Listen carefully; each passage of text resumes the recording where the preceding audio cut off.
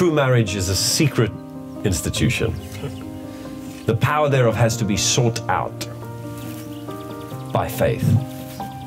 But to them it has not been given, for the one who has, more will be given. The more you seek it out, the more you find it. The more you find it, the more you can't believe how incredible this is.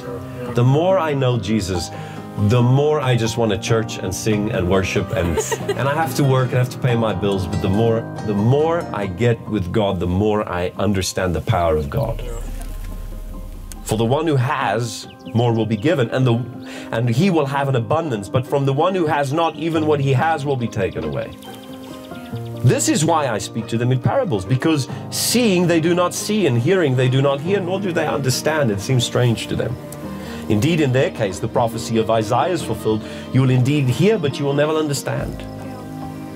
I'm speaking to two people who understand the promises of God. I'm trying to push you into a moment of faith to say the best is ahead of us.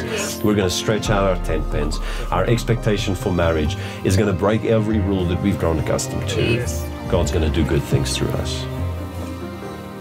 And if you believe the promise, this is what you do. Verse 44 of the same chapter. The kingdom of heaven is like a treasure hidden in a field, which a man found and covered up.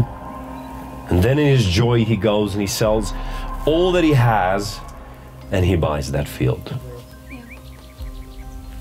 That is what marriage is. Marriage is to sell all other options, all other opportunities, to give up every other avenue and every other road, because I have found a treasure next to me.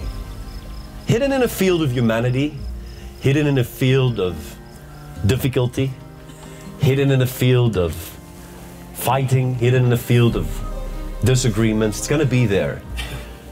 I'm willing to buy the whole field because I have seen the treasure. The revelation of the treasure is why I'm here. And if you believe that, the treasure will shine forth, because God causes it to shine forth.